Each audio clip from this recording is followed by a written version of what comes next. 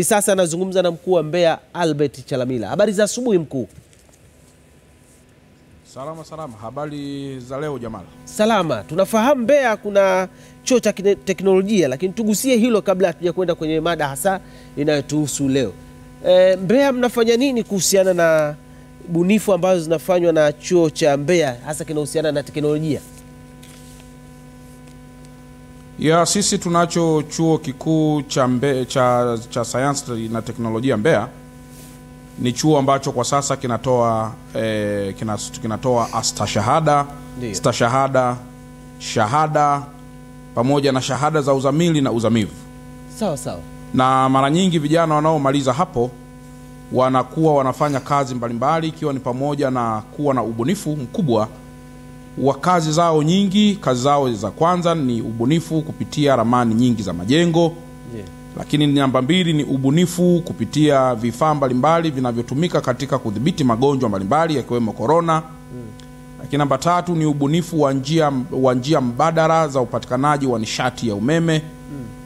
Lakini namba 4 pia ni pamoja na ubunifu mwingine mwingi ambao kama ukifika katika chuo hiki unaweza ukaona kwa namna gani Mwalimu Julius Kambarage Nyerere alikianzisha chuo hiki na kikawa ni tunu kubwa kwa taifa letu.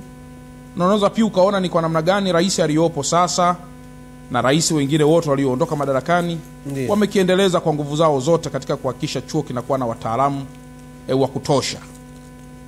Sawa. Lakini kwa muhtasari, unavyoona chuo hicho cha Mbeya kimeweza kuisaidia Mbeya kufanya mabadiliko kuhusiana na teknolojia ambazo zimevumbuliwa katika chuo hicho? Kwa kweli chuo kimeendelea kuwa na mabadiliko mazuri ya kutosha. Kwa mfano, hata sasa hivi watu wengi ambao wanajenga nyumba zao, ziwe ni za gorofa au nyumba za kawaida, wengi wanatumia sana vijana wa kutoka chuo kikuu cha sayansi na teknolojia Mbeya. Na kwa kuongezea tu uzito, Mheshimiwa Rais wakati wa ziara yake alipokuja hapa Mbeya alikuta vijana hawana library nzuri ya kutosha.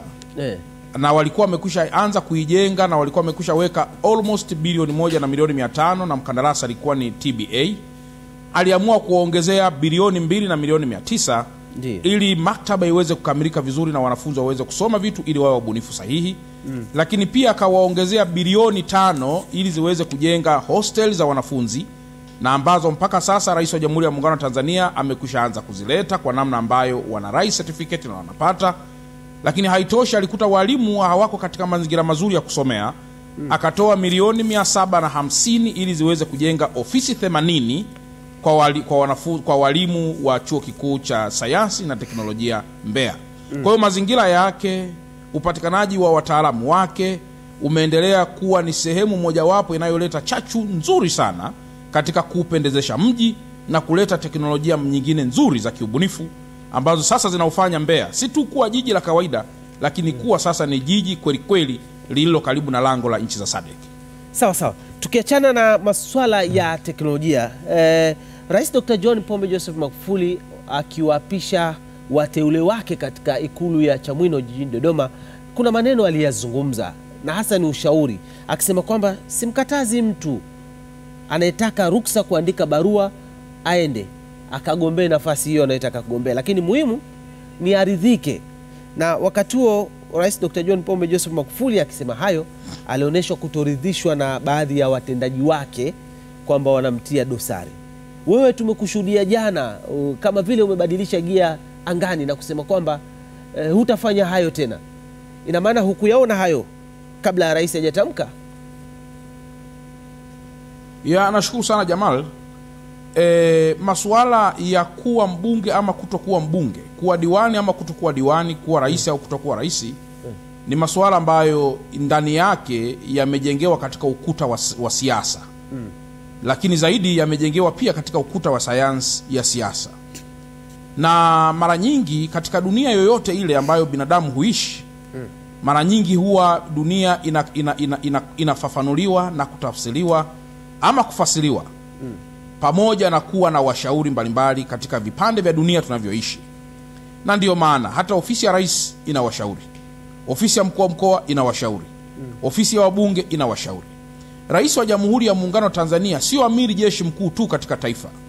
wala sio comforter in chief, wala si mfariji tu mkuu wa kwanza katika nchi. Lakini pia yeye ni mlezi, ni mshauri na ni mwelekezi wa viongozi mbalimbali katika level ya taifa letu.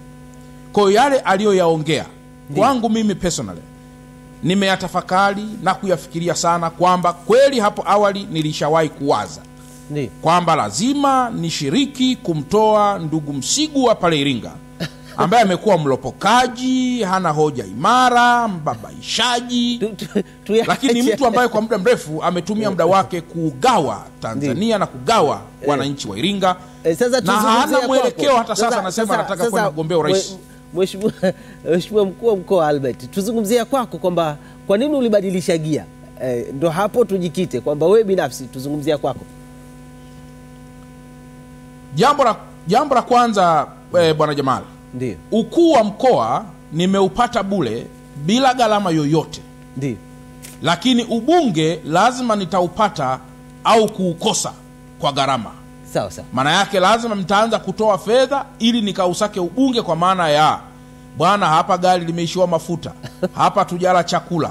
Sasa kazi hiyo pia ina ugumu wake bwana Jamal. Sasa. Lakini jambo la pili, kazi hii nilionayo hapa mimi ni ya kuwakilisha pia wananchi, na kazi ya ubunge nayo ni ya kuwakilisha wananchi. Lakini kwenye kazi hii ya ukuu wa mkoa, agenda ya msingi kwenye ukuu wa mkoa ni wananchi kwanza. Ndio. Lakini agenda ya msingi kwenye ubunge ni mimi kwanza. Na ndio maana mtu akipata ubunge anasema inshallah bwana, angalau bwana naweza nikayajenga maisha yangu. Kwa hiyo kumbe jambo la pili nimelifikiria zaidi baada ya maneno ya Mheshimiwa Rais, kwamba kazi hii ni kazi ya Mungu, ni kazi ya kutumikia Watanzania kwanza kuliko kujitumikia mimi mwenyewe. Sawa sawa. Ndani ya agenda ya wabunge wengi, agenda iliyo mbele si kuwatumikia Watanzania kwanza.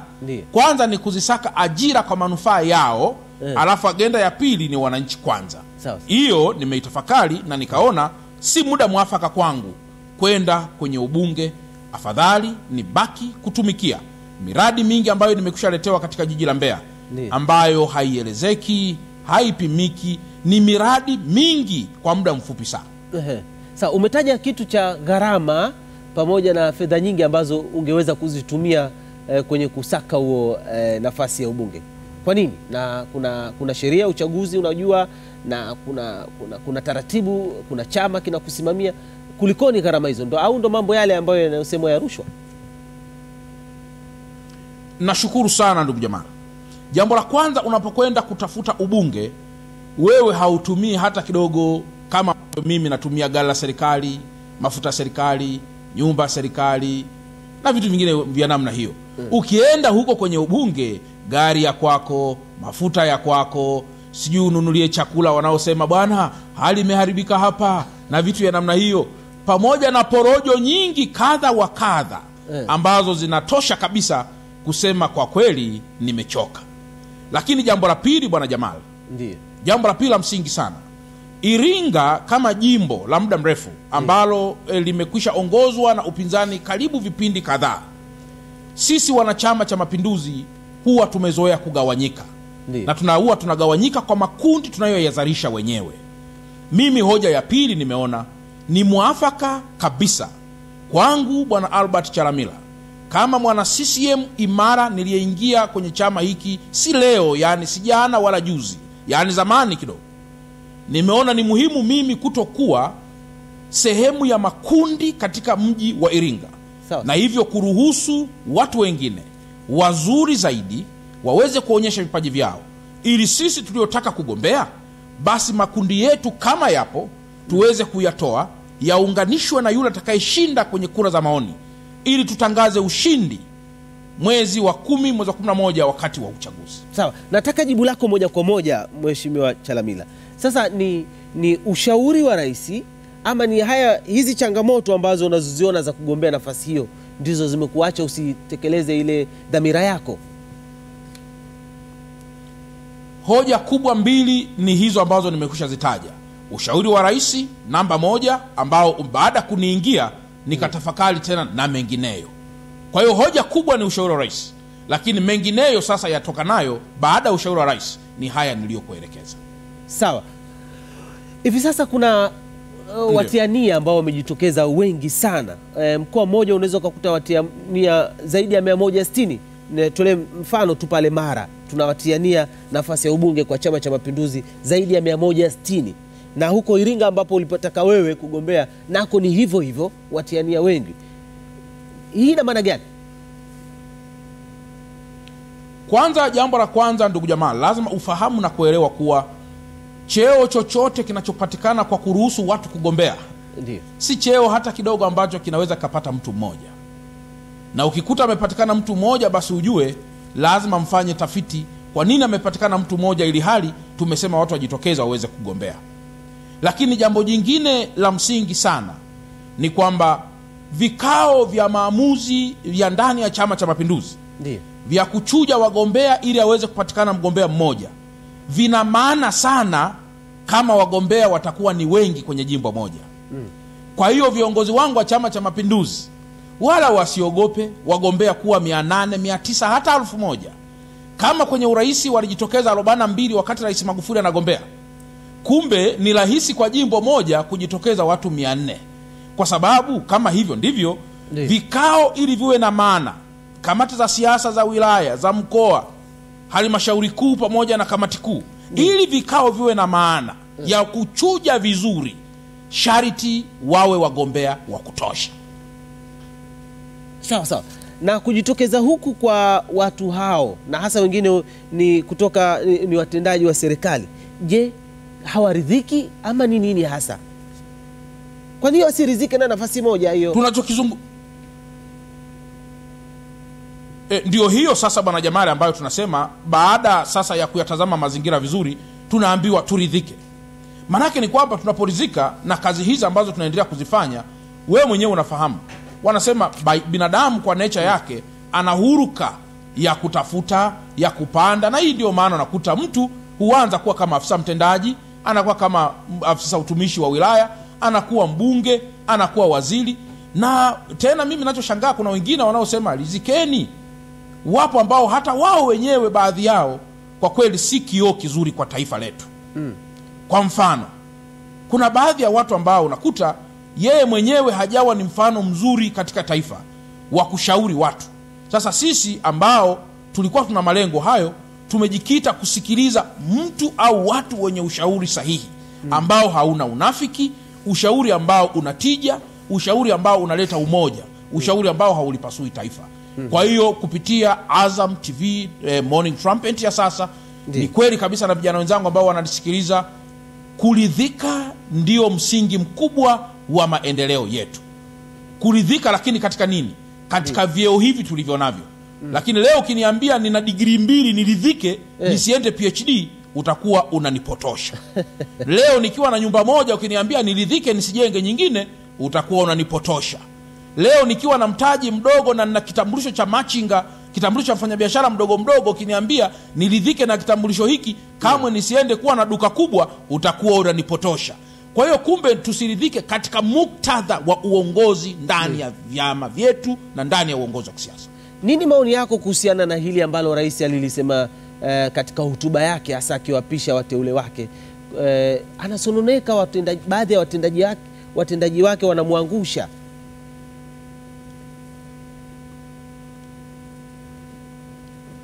Ni yapi maoni yako? Ni kweli kabisa kwamba wapo watendaji ambao inawezekana wanamwangusha mheshimiwa rais, lakini sisi mkoa wetu wa Mbeya tumejitahidi sana kuwa wamoja ili tuweze kutekeleza miradi mbalimbali. Kwa mfano ndugu Jamal, kama nilivyo,